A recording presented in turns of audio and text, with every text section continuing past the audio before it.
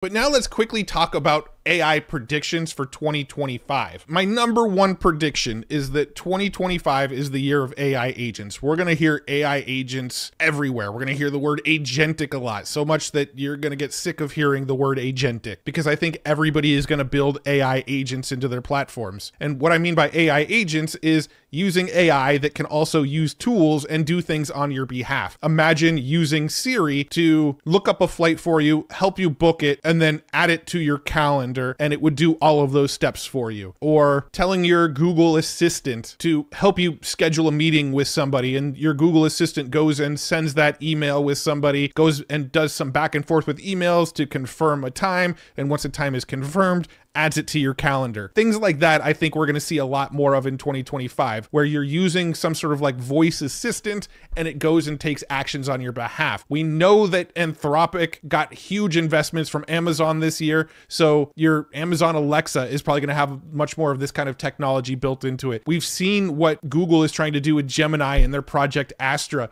We've seen what Apple's doing by baking in AI into Siri and connecting it to ChatGPT. We've seen what Meta is doing by rolling AI into all of their messaging platforms. So I really think all of them want this sort of like agent tool use kind of functionality. Claude even put out their tool use feature. Now it's not really easy to set up for people yet. It's like a very early testing sort of scenario, but they've already shown it off, and I've already played with Claude that can use tools.